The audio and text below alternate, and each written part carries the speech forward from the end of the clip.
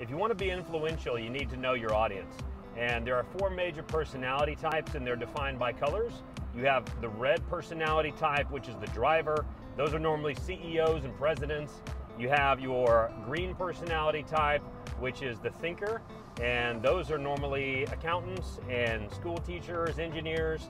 You have your yellow personality type, which is the social butterfly, and those are normally salespeople. You have your blue personality type, which is the caregivers and the nurturers, and those are normally people that are in the service-based industry, people that work for a lot of nonprofits, that kind of thing.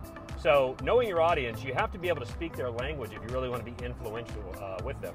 First things, you have to identify what kind of personality type they are, and once you've done that, then you can tailor your approach to whatever they need. If they're a red driver, then you need to be an order taker and make sure that you execute whatever they're asking you to do within a timely manner in a professional way.